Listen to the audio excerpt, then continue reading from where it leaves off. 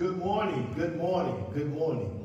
This is the day that the Lord has made, and we will rejoice and be glad in it. If you're watching us right now, thank God for it, because God woke you up to see a brand new day. He woke you up to see a brand new day. This day is filled with brand new mercies, and we ought to thank God right now that He allowed our eyes to witness another day. He did not have to do it, but He was so good to us that He blessed us to see just one more day. So you ought to just give God praise where you are. Just lift up your voices and just say hallelujah so that we can hear you. Amen. This is the Eastern Star Baptist Church, and we are live with our Sunday morning virtual worship. As our pastor would always tell us, that you woke up this morning with choice and you decided to join us for our virtual worship. And we just listen. Our goal in worship is for the Lord to be lifted, His name to be lifted, because we're firm believers here that when praises go up and when His name is lifted high, there are blessings that come down. Our prayer is this morning that God has a blessing that has your name all over it. Listen, He inhabits the praises of His people. He inhabits the praises of His people. So I don't know about y'all this morning, but it is my desire for us to go higher in the Lord on this morning. He is worthy of our praise. He is worthy of adoration. He is worthy of a hallelujah. So wherever you are, just give God a hallelujah. Give God the highest praise. I declare that while I stand in this place, that God is worthy of all of our praise. We will have our hymn this morning, and we will have our scripture and prayer by Reverend Randy Martin. Thank you so much.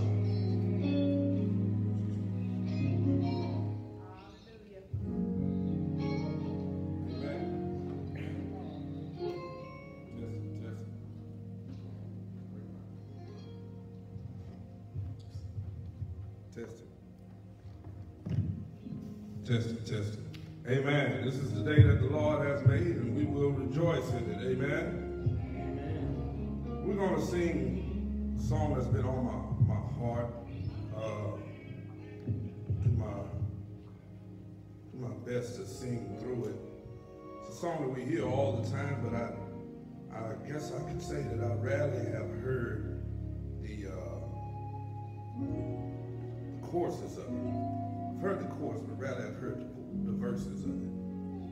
So if you would lift your voice with me and sing At the Cross this morning. Amen. At last, and did my Savior leave, and did my sovereign die, would He devote that sacred head for such a one as I? Lift your voices with me if you don't mind. At the cross, where I first saw the light, and the burdens of my heart rolled away.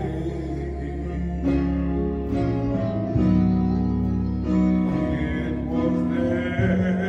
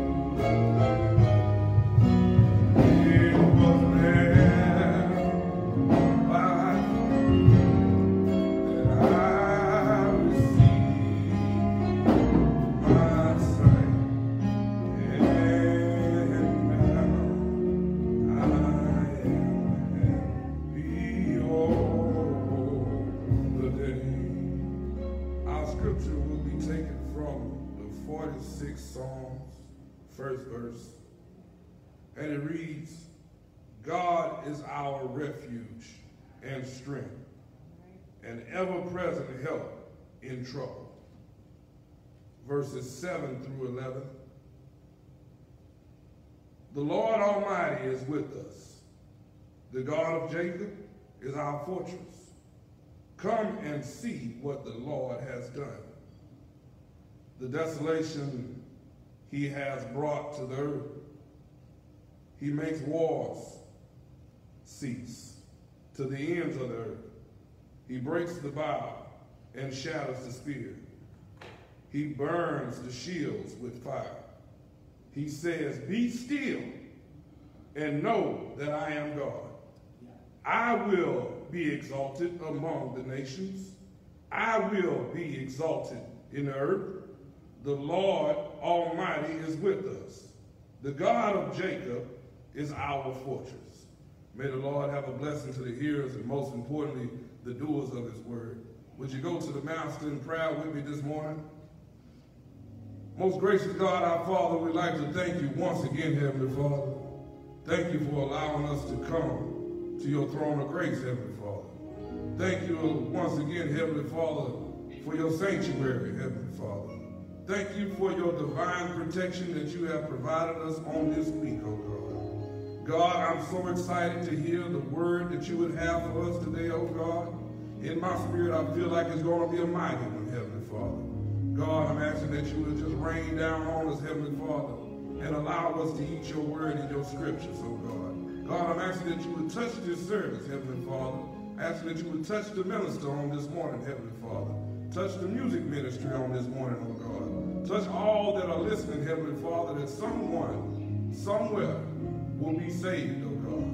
Someone, somewhere, Heavenly Father, would find a good word in here today, Heavenly Father, to lift up their head. Because we know you can do it, Heavenly Father. You've done it many times before. And Heavenly Father, we ask that you would do it on today. And we are also excited, once again, to see what you have in store for us, oh God. This and many other blessings we do pray in your darling Son, Jesus' name. And we all said, amen.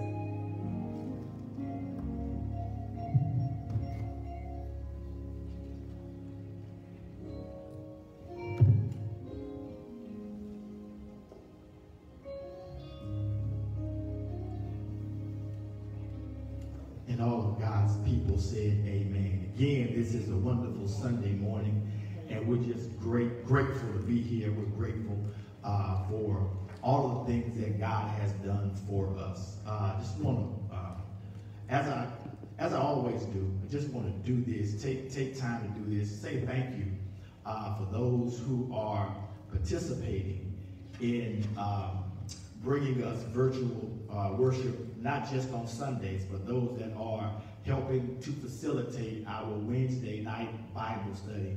I mean, God has truly blessed us with some talented people, some talented individuals who are able to assist us in doing the things that bring glory to the name of the Lord for His kingdom. This is kingdom building business. This is not about individuals, but it's about kingdom building business. And we're thankful for all of those who play a part in helping us with our virtual service. Got some good news, because listen, somebody told me this a few weeks ago, that even when you're not in the building, you can still have church, you can still praise God. We're still praising God. Even though He's allowed us to be in the building, we are actually the sanctuary. So wherever we are, and if we're in Him, that's where the sanctuary is. But I got some real good news, and I hope she's watching. Sister Tiffany Carver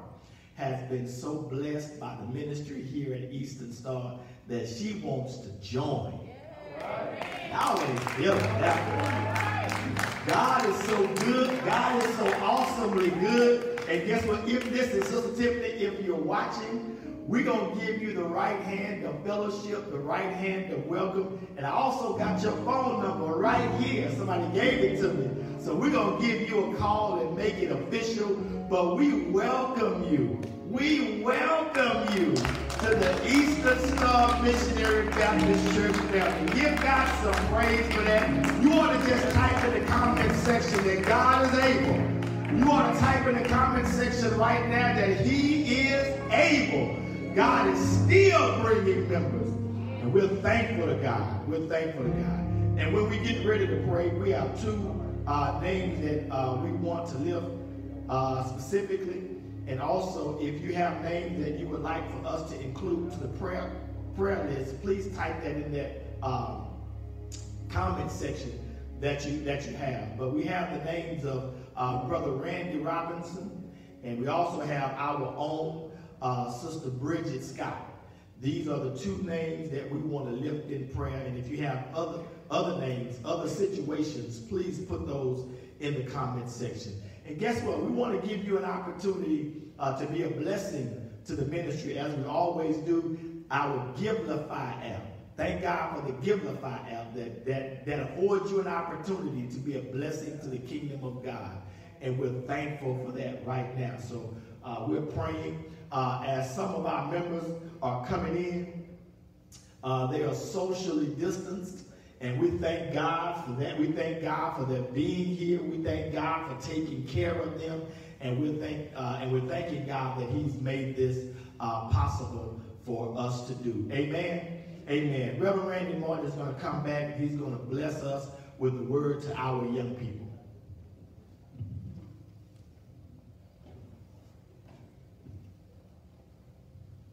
Amen. Amen. Well, we're going to jump right in this morning. Hopefully you already got my nieces and nephews sitting in front of the computer or on your phone so I can talk to them for a little bit. I was talking to someone this past week, and they said something that pricked me.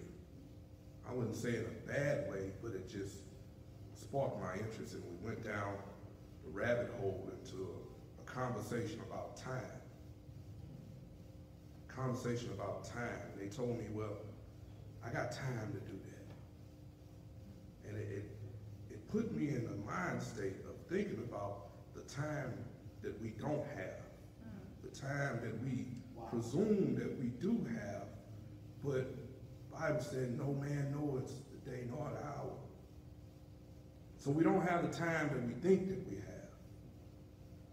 But more so, looking at if I can title this on this morning, I would title it, Time is of the Essence. Yeah. But more so looking at it to the fact that we have to stop misappropriating our time. All right. Stop misplacing our time. So I'm hoping that on this morning that I would be able to say something to the children and also to the parents on this morning to where we can all come together and do a little bit better with our time. I heard a phrase this past week about tithing. Tithing our finances, but also tithing our time. Tithing our time to God, taking up our time with our fellow man, because there's no way possible you can say that you love God, but you don't love your fellow man, person who you see every day. You have to take responsibility for those horizontal relationships as well as your vertical relationship. I mean, you take care of your relationship with God because God is good, no doubt about that. But you have to take care of your vertical relationship with man because that's God's creation. Amen. Titling it, Time is of the Essence. Yeah. There was a time in life where presumably death was reserved for the older crowd. Y'all say I'm right about that? Yes, sir. But looking around today and lately, we can truly debunk that theory. Death has no age on it. That's right. But let's get away from death for a minute. Life, hard times, serious times, times where life becomes cold, has no age on it either. Amen? First point, if you're taking notes, we call it the brevity of time, how brief time is. Psalms, the 39th chapter, fourth verse through the 13th. The psalmist writes, Lord, remind me how brief my time on earth will be. Remind me that my days are numbered, how fleeting my life is. Every day we wake up, we are blessed with 1,440 minutes to be great, to stand upright before God and man. Every day we wake up, the Creator has blessed us with 24 hours that we can divide into 3 equal parts. 8 hours for the service of God and those who are in distress, and 8 hours for our usual vocations, our jobs, and 8 hours for refreshment and sleep. All of those 3 are important. Of course, service to God and man being the most important. James tells it to us like this in the 4th chapter and the 14th verse. Tells our life as a vapor that appeareth for only a little time. There's an urgency of time. Time is of the essence. Every day the Master allows us to wake up with a fresh 86,400 seconds towards productivity. Now, you can take that time that you have and do something unproductive and end up with the results that you don't want. But the things that you do in life, you have to have an end state in mind. You have to start thinking about the end state. There's a cause and effect for everything you do. I'm sure everyone has heard that. Now, we all want greatness, but we all aren't willing to bleed for the greatness. Amen? Amen. So we have all these seconds and all this time that we can use towards productivity. But first off, we have to kill the spirit of procrastination. Amen? I would tell you, I didn't really understand the point of making my bed in the morning at times. Military wanted those beds made and they wanted them tight. I didn't understand the point of it till I sat on the other side of telling someone to make their bed, right? So what you have to do on a day-to-day basis to become a catalyst, you have to start a catalyst. A catalyst means you have to start something. You have to start with kindling, rather, a small part of the fire. But it's the part of the fire that keeps the fire going, right? Start off with small goals. Get up early, make your bed, because that starts you with a sense of accomplishment, okay? And after you make your bed, fall on your knees if you have the time to start with a prayer, amen? If you can't start with a prayer, pray in stride, amen? Pray about wherever you're going that the Holy Spirit will go before you and take care of those seen and unseen dangers before you. Amen? All right. Another thing we have to do, we have to stop letting moments dictate or determine the state of the day. So you had one bad moment. That doesn't mean that you should halt all productivity for that day. You had a bad moment. Don't necessarily say because you got pulled over that you had a bad day. Don't necessarily say that you had a disagreement with a coworker or your parents or what have you, that I had a bad day. You had a bad moment. You had a moment maybe of chastisement that was possibly needed. And the Bible says the Lord chases those that in whom he loves. Amen? You don't have the time to sit around and stew about things that you're angry about. The Bible tells us, be ye angry, but sin not. Don't let the sun go down upon your wrath. I checked the time this morning and it says that the sun sets at 7:56. So that means any problem that you have throughout the day, you got till 7:56 to settle whatever problem that you have with somebody. Don't bottle it up. Go to that man, that woman, or that person and express to them what your problems are with them in a respectful manner. Amen? You have to properly dispose of anger before it consumes you. Yes, amen? Yes, sir. Next point would be a point of time. I told you you have 86,400 seconds in a day. You have 1440 minutes in a day, 24 hours, and 168 hours in a week. So you have to properly divide your time up. You have to set your goals according to your time. That's why we have a clock. That's why you have a watch. You have to start early in the morning. Most successful, matter of fact, let me back up. All successful people will tell you that they started getting up early in the morning. Amen?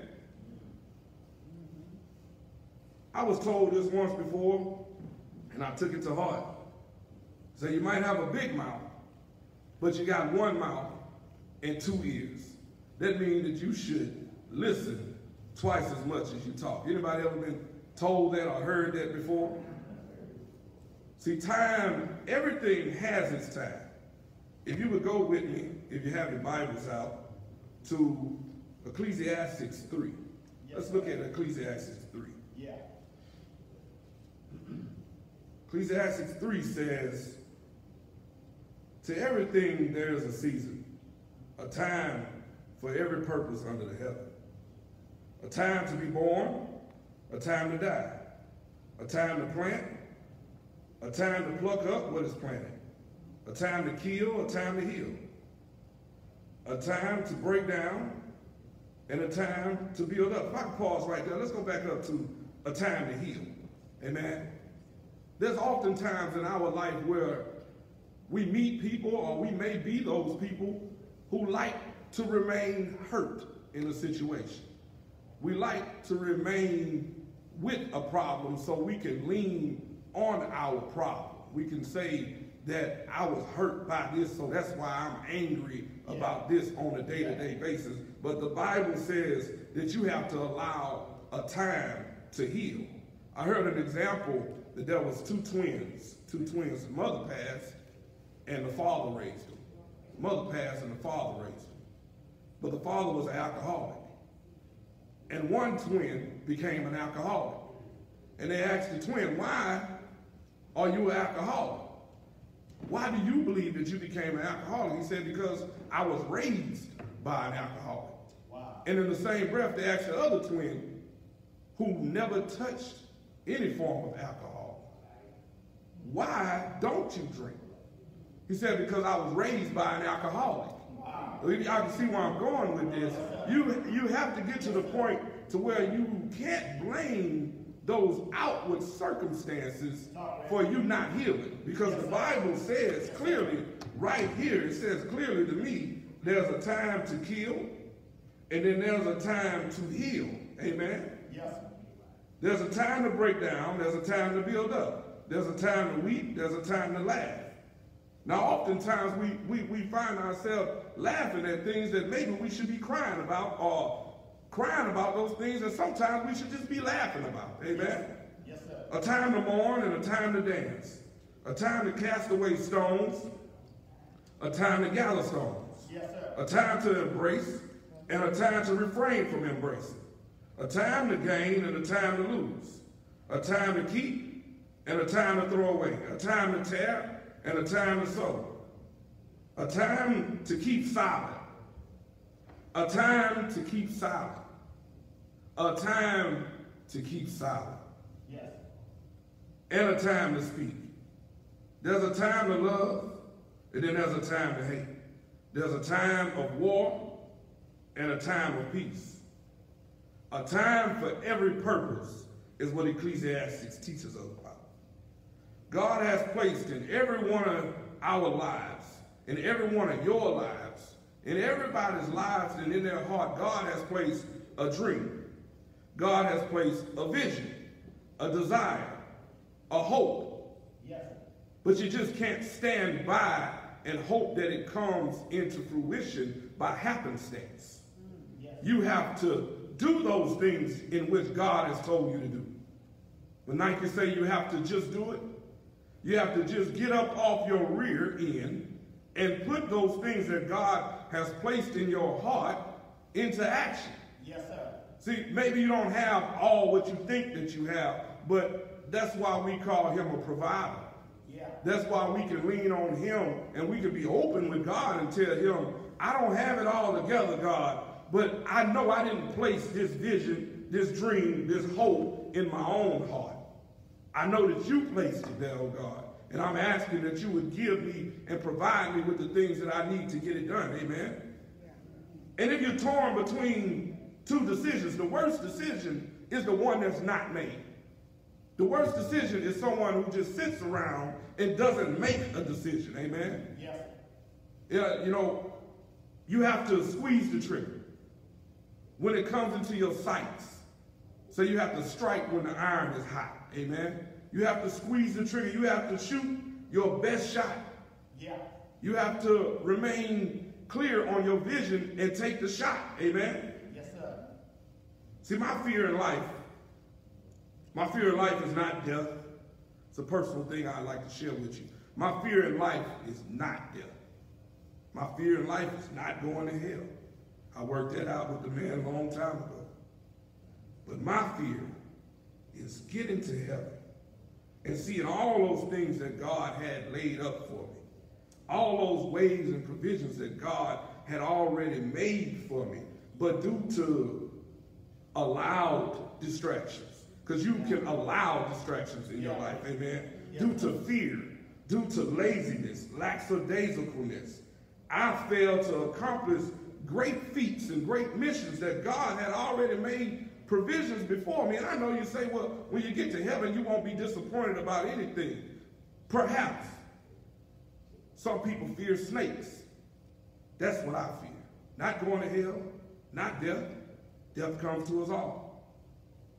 But I fear not doing those things that God has already purposed for me to do in life because of one, distractions, fear, or laziness. That just would be quite embarrassing. I could have had this. I could have done this for this person. I could have provided this for my family. But because I was lazy and didn't get up and do what God told me to do, someone had to suffer. Amen? Yeah. John, the 9th chapter and the 4th verse says, as long as it is day, we must do the works of him that sent me. Yes, sir. For the night is coming, but no man can work. For the night is coming. What is the night? This is definitely not talking about just the nighttime when the sun goes towards the other side of the earth. No, we're talking about those times when things will get a little bit hard for you. Yes, you know, I can't run at 36 like I did at 26. You know what I'm saying? I can't just spring up and start my day. And I know y'all a little bit older than me, So y'all understand, you know, I got to stretch a little bit here and there before I do X, Y, and Z. Amen. Can't just reach down and grab something that weighs a certain amount of pounds because the night is coming in. Amen. As a father, it's a long way off, hopefully, but yet it still is coming in. And John, the 4th chapter, and the 34th verse, I hope I'm not boring you all, said, Jesus said to them, my food, my meat, my nourishment is to do the will of him who sent me and to finish his work. Not just to start it, but to finish it. I had I'm rebuilding my home still from the hurricane, and I've done a whole bunch of work. Had 2 or 3 guys that helped me along the way. And I had one of those guys, we've been friends since high school, and he came in the other day, and I'm talking about he lit into me.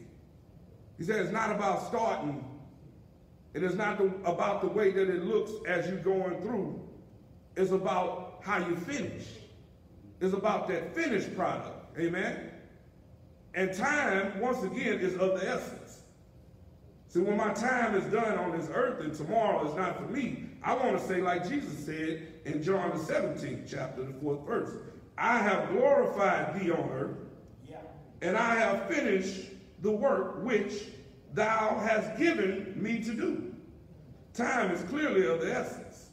And I would ask for you today that you would pray the Lord in strength for you to 1, start, 2, maintain in between, and 3, complete whatever that is that God has set out for you to complete. Amen. Because God has some great things that's lined up for you in your life. But first off, you got to start.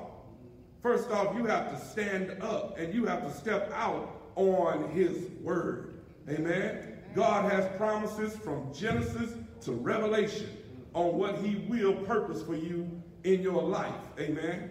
And I'm going to stop right there. I'm going to stop right there. And I can keep on going. When you get to talking about the promises of God, it's beautiful because you know what? When he sent Christ for us, you owe no one else anything on this earth. Anybody know what it feels like not to owe anyone anything? Not to have, it's like not having a bill collector call you. It's a beautiful thing. Amen. Not to owe anybody on this earth because this earth wants to see you bow down. Amen. But when you say, I give it all to he who came to save me, I owe it all to him and nothing to anyone on earth. Now, I go back and say, don't be braggadocious. If you got to brag on God, not yourself. Amen. But understand, accept Christ as your Lord and Savior Jesus, and all of these things will be added to you. Amen. May the Lord have a blessing to his word.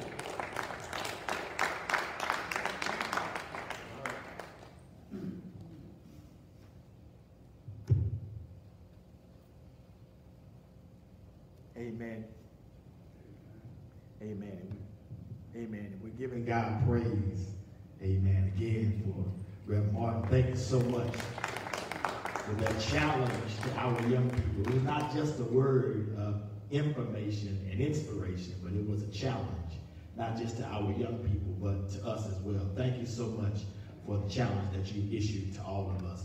Amen. We are thankful today that God is in the healing business. Amen. Hallelujah. Amen.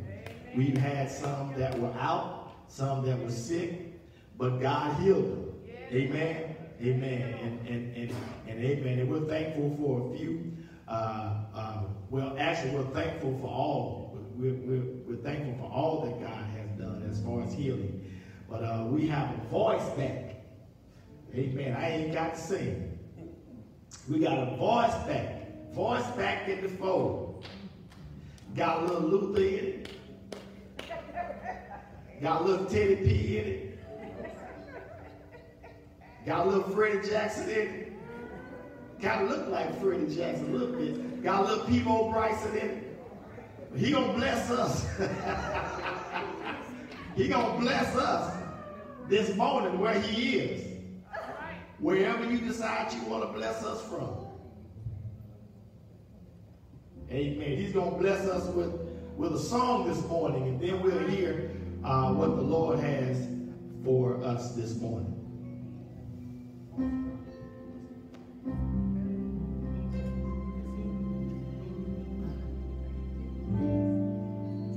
Thank you, Jesus.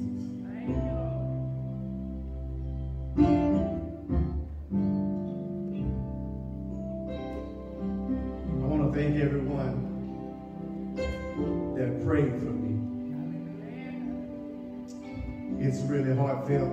I want to thank everyone that thought about praying for me and just never got down on their knees to do it. I thank you for the intention.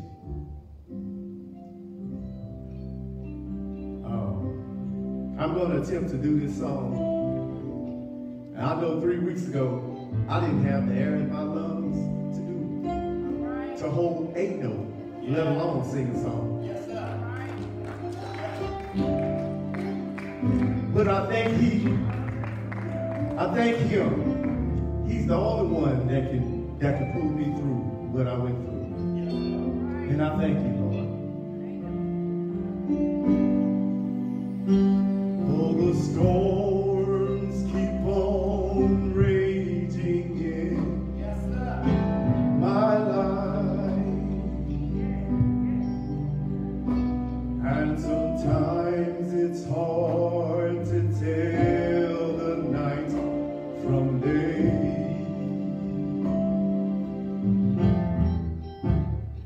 Still that hope that lies within is reassured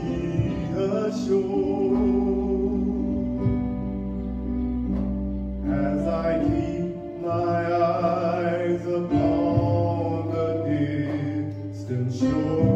I know He'll lead me safely to that blessed place He has prepared. But if the storms don't cease,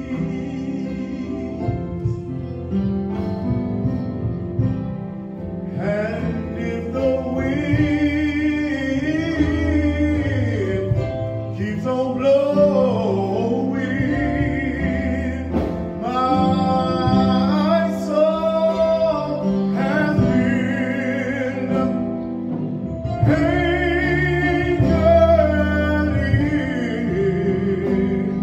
in the Lord.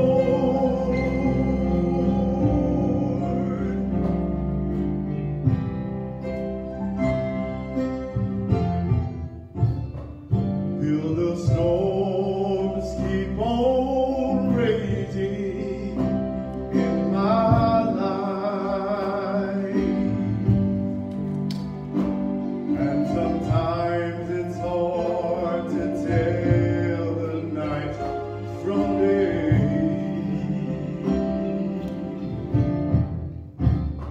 Still that hope that lies within is reassured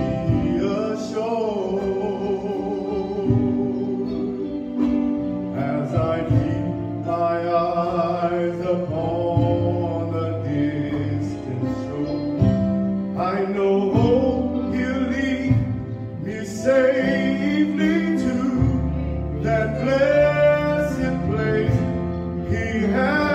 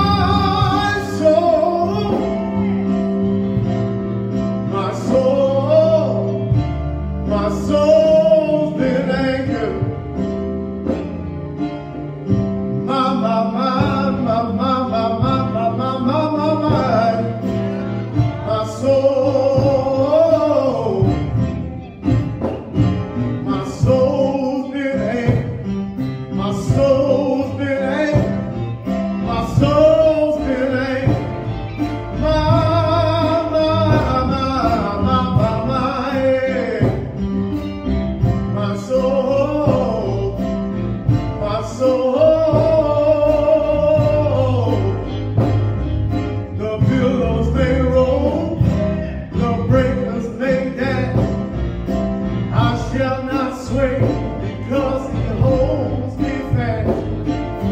So dark the day, clouds in the sky, I know it's alright, 'cause Jesus is mine, set my soul. My soul, my soul, my soul, my soul,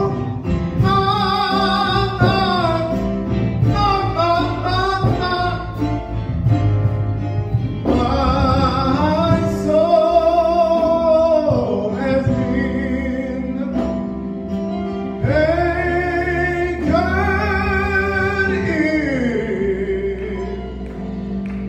in the Lord.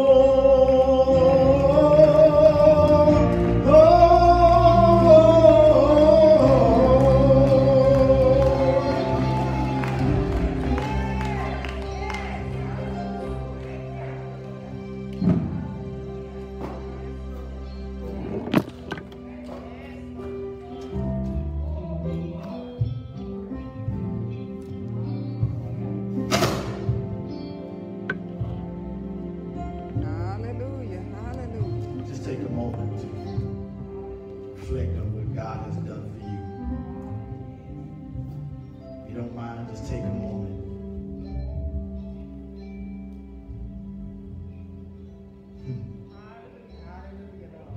Wow. He has been good. He has been a healer. He's been a way maker. He's been a door opener. Hallelujah. Father, in the name of Jesus, how excellent is your name in all the earth. You're King of kings and you're Lord of lords. You're God all by yourself. You're Alpha and Omega. You are a healer, rock in a weary land, shelter in the time of our storm. Lord, we thank you. Thank you for being better to us than we've been to ourselves. Thank you for covering us. Thank you for making a way out of no way. Thank you for your healing power, your saving power. Now, Lord, we pray right now that you give us your word. Use me to say what you want to say. Have your way with me, Father. I'm an instrument in your hand. I'm a vessel for you to flow through with your Holy Spirit. Lord, I don't want these words to be mine. I want them to be yours. I don't want my thoughts. I want your thoughts. Have your way with me, Father. In the matchless name of Jesus, anoint me to preach good news to the poor, to set the captives free, to deliver the downtrodden, to open the eyes of the blind. I need it now, Lord. I need your spirit. I gotta have it. In Jesus' name, you get the honor and glory out of everything that I say and do. Hallelujah. Amen.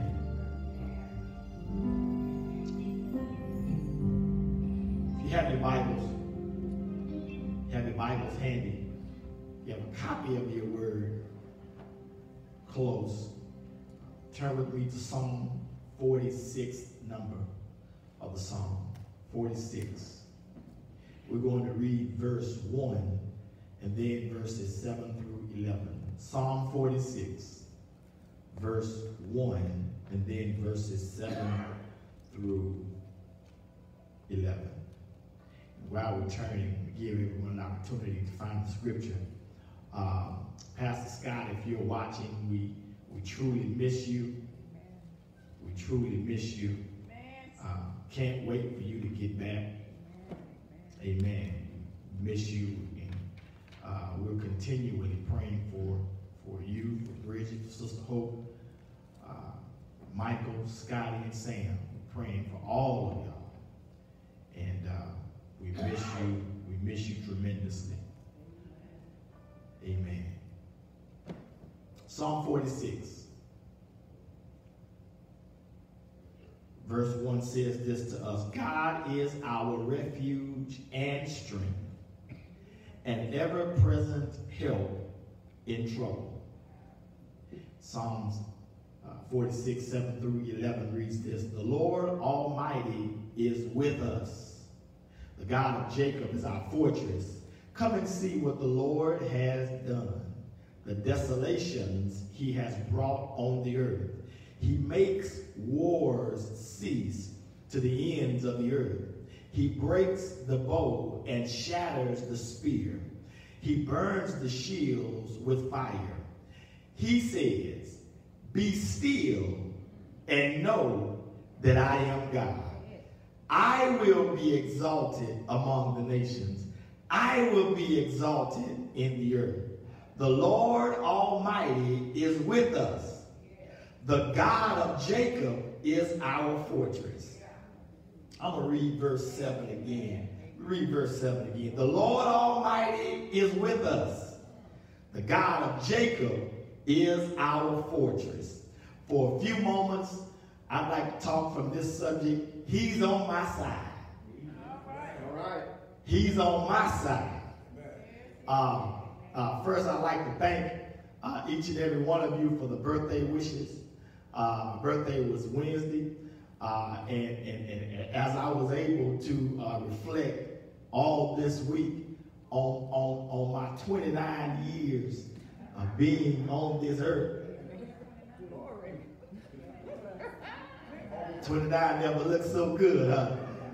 As I was reflecting on 29 years on this earth, it took me back to Dallas, because that's where I was born and raised. I was born and raised in Dallas.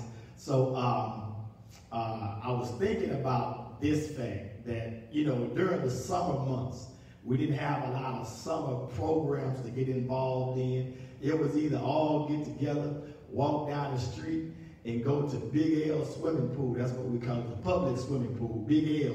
We would all go hang out at Big L swimming pool. But not only did we do that, we would get together early in the morning. We get together and we play football. We play football in somebody's yard. And we would wait until the parents had gone to work, because a lot of parents didn't want us to play football in their yard. So we would have to wait until and Carol, listen, the statute of limitations is up. So I just want to tell you that's what we did. We waited until you went to work.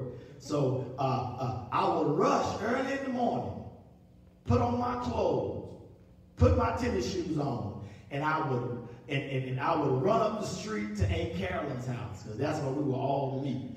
And if you ever played street football, they would have two captains, one for one team and the other for the other. And what they would do is that they would pick teams. It'd be a whole group of us. And the captain, or who was designated to be the captain at that time, would say, I got him. Then I got him. You remember that, huh? So I rush, I get up, and I was the smallest one of the group. And the captains would start picking. I got Henry. I got Ronald. I got Boudreaux. I got Tug. And I was always the last one to get picked. It was just like a mercy pick. Like, oh, well, Junior ain't got no team, so come on, Junior, come on, get on our team. So, but as time went on, I felt bad about that, because I was the smallest, and by me being the smallest, they didn't think that I would have an impact one way or the other on the game. But as time went on, and I started showing people what I could do, I could catch the ball, I could break tackles, I could score touchdowns. Listen, as time went on, when I put on my clothes to go up to where they were to play football, before I got to where I was going, they looked down the street and say, I got him. I want him on my side. Not based on what I couldn't do, but based on what I was able to show them. And the good news of the gospel this morning is that you want to have the Lord on your side because you know what the Lord can do. You know that he's healed your body. You know that he's made a way that nobody else can make. You know that he's opened doors that no man can close. You know that he blessed you with the job that you have right now. I don't know about you, but I want God on my side. Hezekiah pens this psalm in the midst of a predicament. He was a man of God who stood firm on the word of God. And whenever you stand firm on the word of God, you wind up speaking truth to power. And see, whenever you speak truth to power, folk are intimidated by the stance that you make, and they'll try to shut you up. And they'll try to cancel you. They will try to write you off, all because you've spoken truth to power. The king of Assyria had set out to destroy Jerusalem, and the Assyrian army was a mighty military machine. I shared this on one of our Wednesday night segments, but the Lord promised Hezekiah that he was on his side. See, in this life, it's important to have the right people on your side. See, some people are by your side, but they're not necessarily on your side. There's a difference. See, some people are by your side just to spectate and watch stuff go down in your life. But then there are those that are on your side that say, if you in the fight, I'm going to get in the fight with you. If you going, I'm going with you. So God is not just the God who's by your side, but the good news of the gospel is that God is on your side. And so I got some good news for somebody who's watching. But listen, no matter what circumstances you find yourself in, God is on your side. No matter where you are in your life, God is on your side. No matter what trouble you face in life right now, God is on your side. And as long as he's on my side, I can make the declaration that no weapon formed against me shall prosper. He's on my side. Greater is he that is in me than he that is in the world. He's on my side. God has not given me a spirit of fear, but of power, love, and a sound mind. So listen, the question this morning is, how many of y'all believe that God is on your side? I want to talk to somebody that's been in some jams before, and it's been proven God has shown himself strong. God has shown himself faithful, and he's on your side. What do we see in the text? How do I know that God is on my side? The first thing I see is the affirmation. The affirmation that you look at verse 1. Verse 1 starts out by saying, God is. God is. That is, watch this, the reality.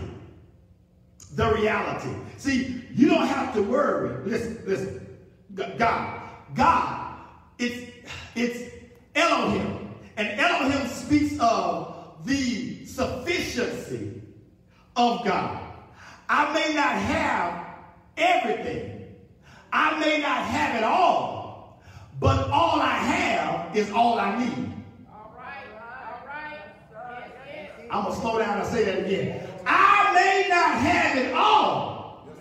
But all I have is all I need. And if you got him, that's all you need. If he's on your side, that's all you need. You ain't got to try to figure out how it's going to happen. When he's on your side, he takes care of everything.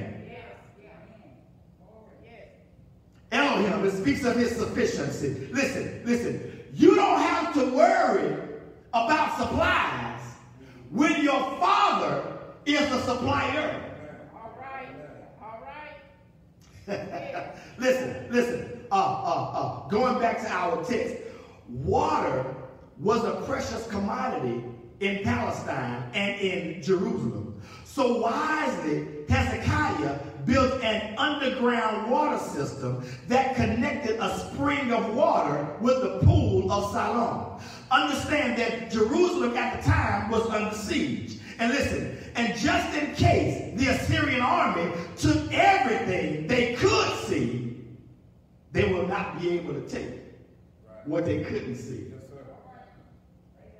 Whew. I'm going to slow down and shout about that one by myself. Because, see, the enemy, see, listen, just in case you didn't know it, you have enemies. And sometimes your enemy will try and take what they can see. But what they, see, you can't disturb my peace if it comes from within. Yes, sir. You can't take my joy if it comes within. You can't take what God has given me on the inside, because what God has given me on the inside, the Greek definition carries the meaning is found to be or has been found to be. In other words, it covers past tense, it covers present tense, and it covers future tense.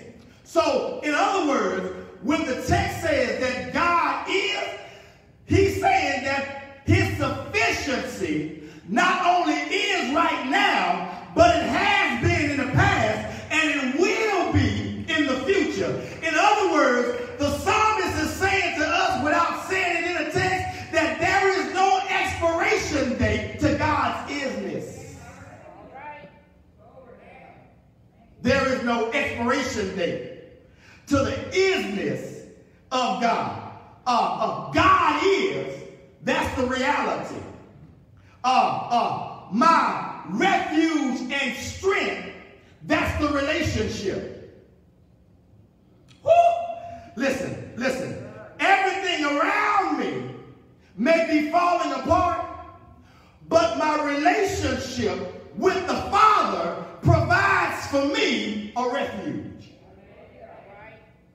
In other words, everything is falling apart. Even though everything is falling apart, I got somewhere to go. When circumstances kick me out of where I am, God says, you got somewhere to go. He's my refuge. Watch this. God, listen. He's my refuge. Now let's understand what a refuge is. A refuge is a place of safety and security that God provides for his children. Now, God does not protect us just so he can pamper us. God does not, no, let me say it like this. God shelters us, yeah, that's what I want to say, so that he can strengthen us. He hides us so that he can heal us. That's what the refuge is. God is saying, I brought you to my refuge, and my refuge is not a hospice, but it's a hospital. Because when you go to the hospital, you get a service that eventuates in healing and wholeness. In other words, God says, I'm not sheltering you so that you can die.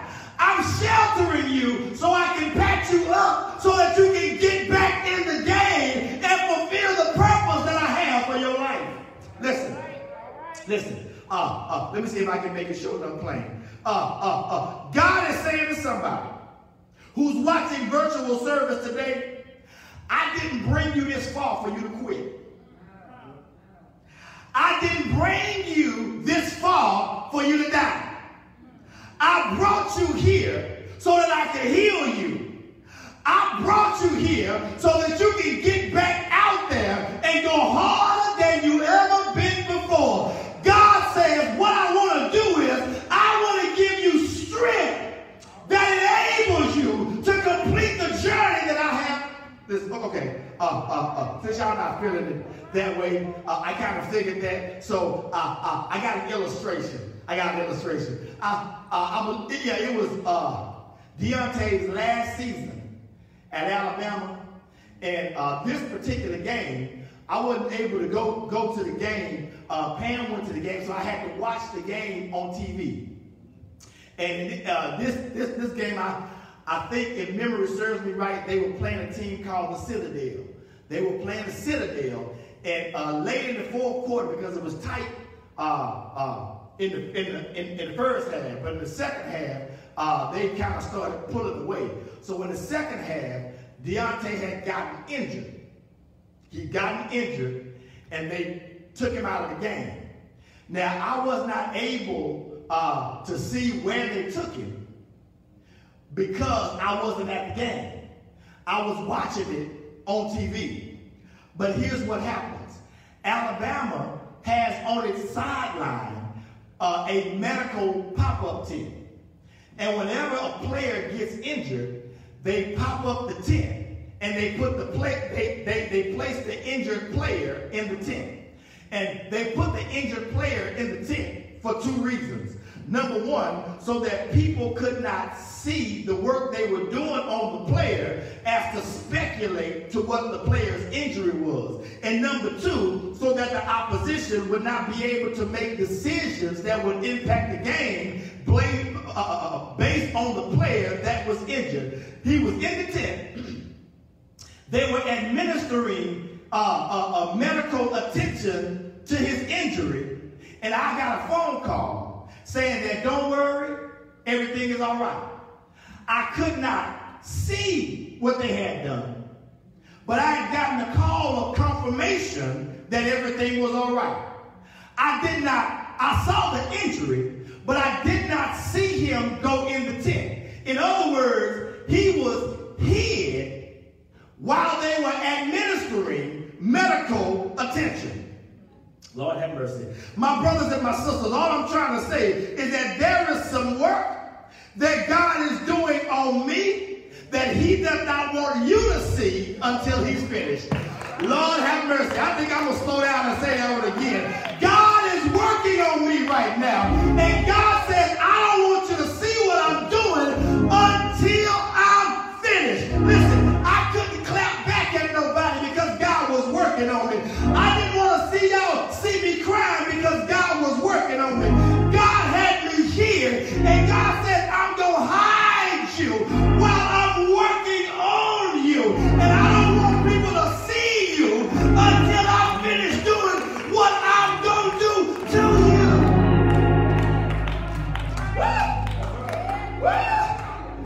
Lord have mercy. See, the reason that you couldn't see me broken was because God had me here. The reason you couldn't see me cry because God had me here. I was hidden so that the potter could put me back together again. Lord have mercy. God is. That's the reality. Our refuge and strength. That's the relationship. A very present help. That's his readiness. Listen, the psalmist is recalling an experience of desperation when he was in he was in several dangerous situations. And notice again, he is speaking from his own experience, not what he heard somebody else say. In other words, he said, I tried him for myself, and I found him to be all that he said that he was going to be. See, you really can't have a testimony until you tried him for yourself. You can't really tell nobody he's a healer unless you've been sick. You can't tell nobody that he's a potter unless you've been broken, unless you had your heart broken. The psalmist said, I tried him for myself, and he is a very present help in a time of trouble. He says, I sought help. I found my sufficiency. I found him to be all the help that I needed. And listen, here's your shout. Here's your shout. If you haven't shouted yet, this is your shout right here. He says to us that when you find yourself in desperation, when your back is up against the wall, you don't have to wait for help to come because your help is already. Lord have mercy. See, I've called friends, and listen, they had to get dressed, they had to put their clothes on, put their makeup on, brush their teeth,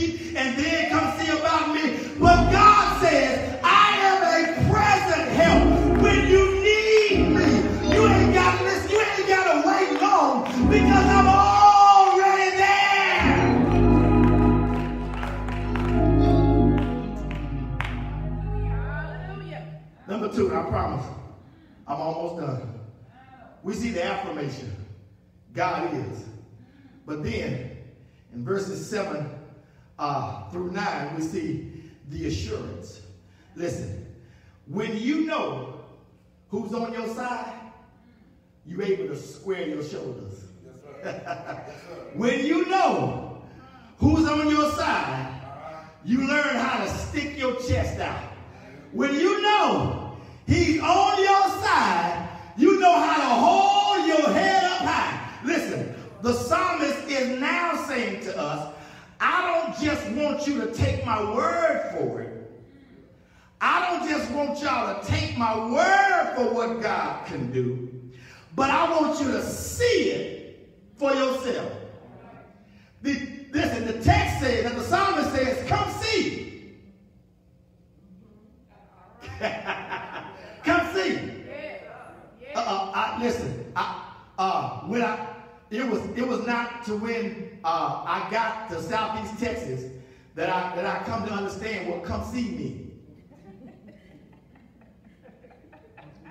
Anybody ever said that to you?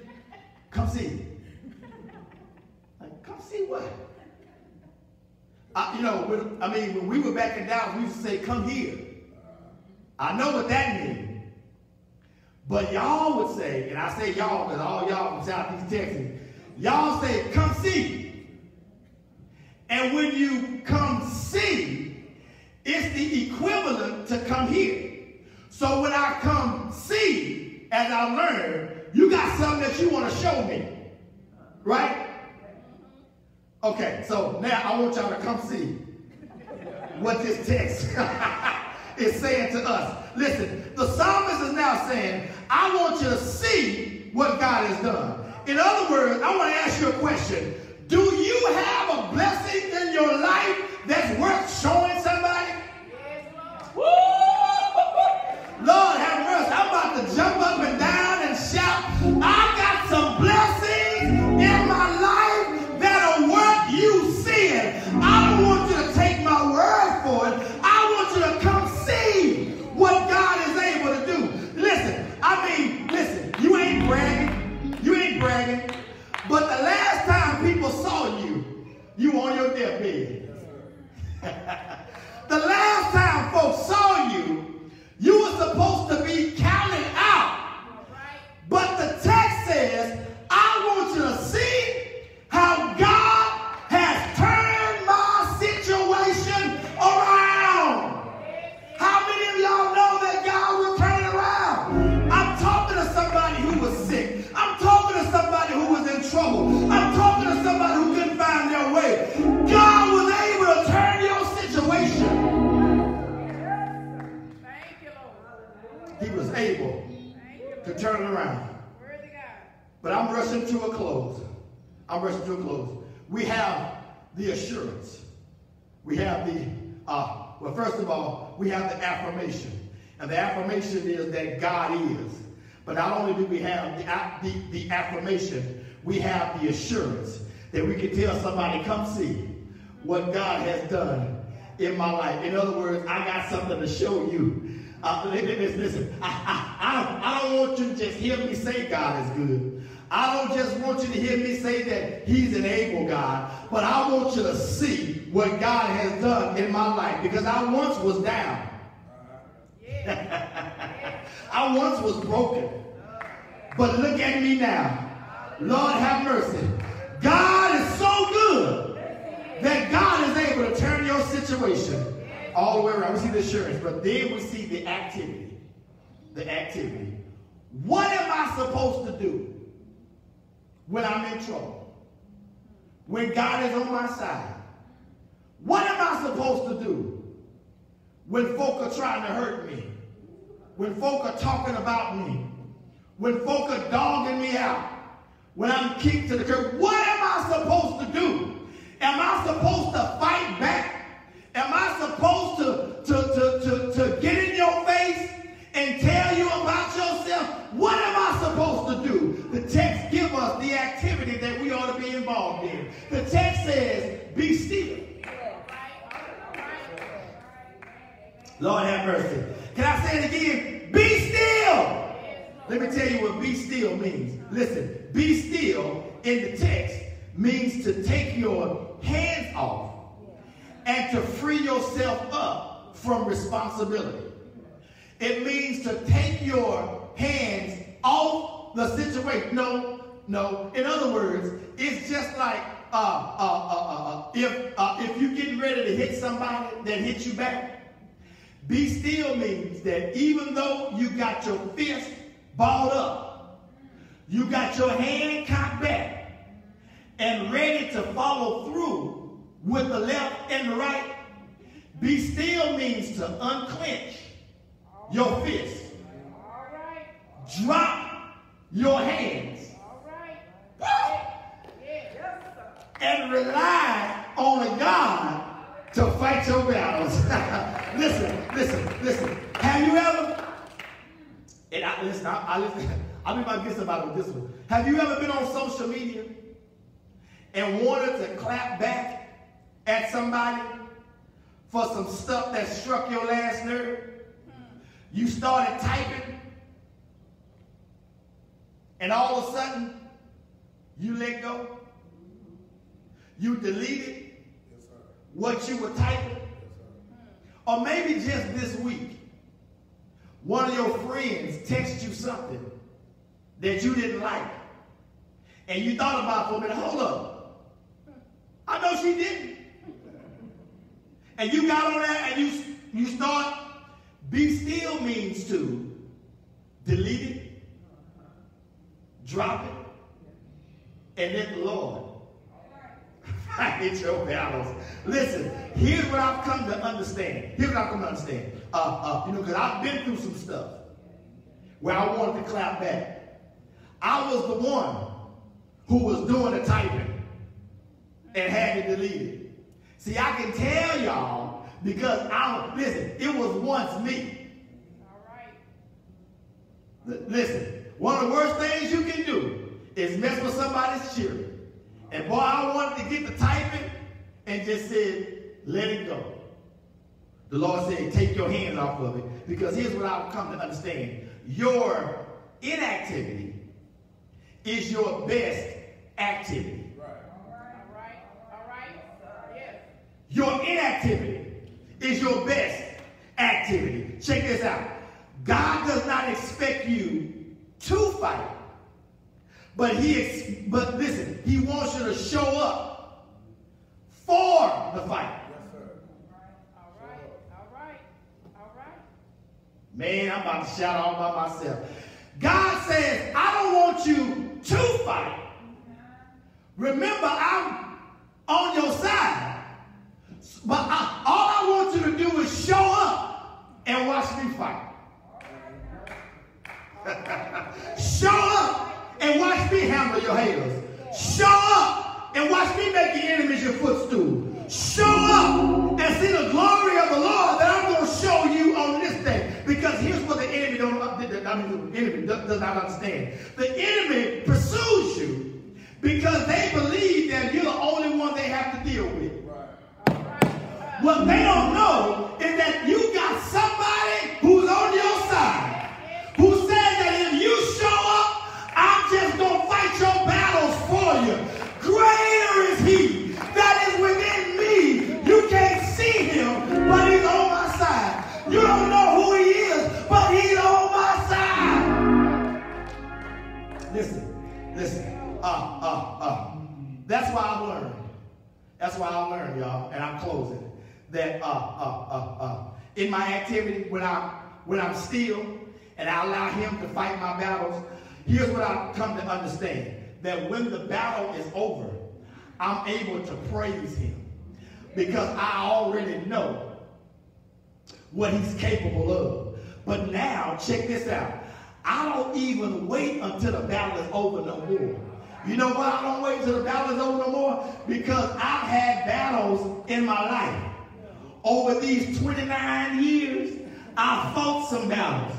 I've been through some dark places. I've been in some rough patches. And I've seen God make a way every single time. I've seen God deliver me out of each one of them. So even before I get to the battle, I'm shouting all the way to the battle because I already know what God is going to do. I already know that I'm going to come out on the winning side. I already know what God is capable of doing. So even in the midst of my circumstances, I know how to give God praise. I don't have the victory yet, but I know victory is on the way. I don't have healing yet, but I know healing is on the way. I've learned how to praise God in advance. But not only do I praise God in advance, but I've learned how to praise God anywhere. I don't know if y'all remember a few weeks ago, maybe about a month or so ago, I was doing Bible study. I couldn't make it to the church, so I had to do Bible study in the car. So if y'all watching Bible study every Wednesday night, I was actually in my car at a baseball game. So I was at the car, at a baseball game. I said, well, I got to set all my stuff up, and I got to do FaceTime. See, even though I could see myself in my phone, I couldn't see y'all. But even though I wasn't in the sanctuary, I was in the sanctuary in the car. All right. Yeah. So I was giving God praise. If y'all remember that one, I mean, that was a good one right there. We were shouting, we were giving God praise. I was sweating, and people were walking by the car like, what's wrong with him? Something wrong with that dude. Is he talking to himself? I mean, it may have looked crazy to them, but I was having a praise party right there where I was because I was thinking about the goodness of God. And when you think about the goodness of God, guess what you don't need? You don't need a crowd. You don't need an audience. People may look at you funny. They may think you crazy. They may think you lost it. I'm at a baseball game giving God praise because God is not just limited to the sanctuary. I've learned how to take my praise with me. So if I'm in the grocery store, I'll throw up a hallelujah. In the car, I'll say thank you, Jesus. In the house, I'll say glory to God because God is with me no matter where I go. And I've learned through circumstances, I've learned that wherever I am to give God the praise because he's worthy of praise. In the school, he's worthy. No matter where I am, I got to give God praise. Hallelujah. Hallelujah. I wonder if y'all can help me just for a moment celebrate the goodness of God. And if, listen, if I call out what he is to you, just type hallelujah. Waymaker. Wonderful God. Mighty Counselor. King of Kings. Lord of Lords. Walking King. Bread in a starving land. Bridge over troubled waters. Healer. Way out of nowhere. A door that is open. One who makes his enemies his footstool. Whatever God is to you, just give God praise. Let's celebrate the goodness of God. He's on my side. He's on my side. Right now, he's on my side. Making a way that I cannot see. He's on my side. Opening doors that I cannot see. He's on my side. Hallelujah. I'm so glad that I have a God who's not only on my side, but whatever I need, he's working it out for my good. Hallelujah. There may be one today. First of all, who does not know the Lord and the pardon of sin. We don't take for granted that everyone has a relationship with God. We don't take for granted that everyone knows who the Savior is. But we do believe that there are those who want a better way. Those that have tried everything else and have found their search futile. But we offer to you a Savior who's in the world today that says that if you come to him You don't have to try to fix anything. You don't have to straighten yourself out. All you have to do is accept him as your personal Lord and Savior. He'll change you. He'll make your life brand new. He'll connect you with your purpose. He'll turn your life around. If you need a Savior, his name is Jesus. And we offer him to you. This call is twofold. For those that desire prayer. Those that heard the word today and they are honest in admitting that this word was for them. That they tried things on their own. They tried to guide their life, to maneuver through life, to navigate through crisis situations without God. You know what God can do. You know his ability. But yet, you don't believe enough for him to do what he says. Our prayer is for you. Our prayer is for those that have lost loved ones. For those that have lost their way. For those that are dealing with confusion. Those that are wrestling with the enemy within. How many of you know that sometimes the enemy that we have to deal with is not around us, but it's in us? How many of you need the Lord to get you out of your own way? For you to stop blocking your own blessings? If that's you, we want to close in prayer with you. Father, in the name of Jesus again, we come. We thank you for your word. It's a lamp unto our feet. It's a light unto our path. Your word has the ability to change us. Has the ability to revive us, renew us, to give us that strength. But our spiritual batteries run low. Lord, we declare that we need it right now. In the name of Jesus, fill us up where we're almost on empty. Give us that strength to keep us keeping on. When we feel like giving up, help us to get up. Get back in the game. Help us to know that you are on our side. And you will help us get through what we're going through. In Jesus' name we pray. Amen. Amen. God bless you. God. Listen, we thank God. Sister Joyce could not be with us today. We're praying for her and her mother right now. We're praying for them. Brother Jalen holding it down out there. Good to see you, Brother Jalen. Amen. Again, we thank God for all of our leaders. We thank God for all of our leaders, our chairman deacons, our deaconess. We thank you so much for helping us and aiding us and doing the things that we need to do. Again, our dynamic duo. Amen. The Wonder Twins of videography. Sister Haley Jackson and Sister Montre Crochet. Amen. Amen. We got the posse back with us. Again. Brother Ricky. Brother Anthony. Brother TK. Amen. Good to see you.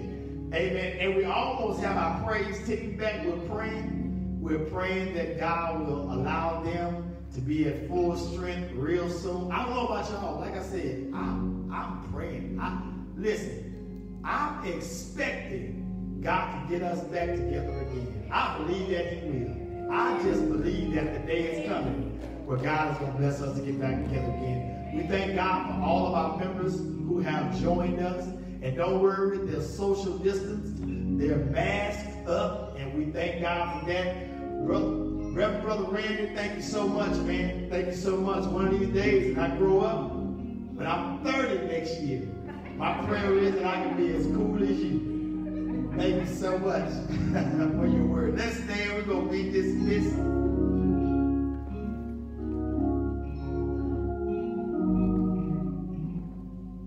Now unto him who is able to keep us from falling, and to present us faultless before his presence with exceeding joy.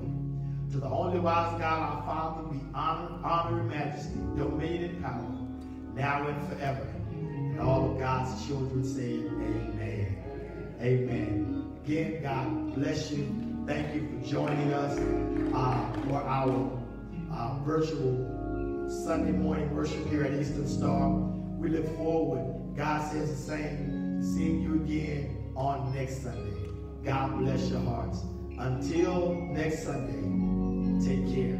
Have a great Sunday.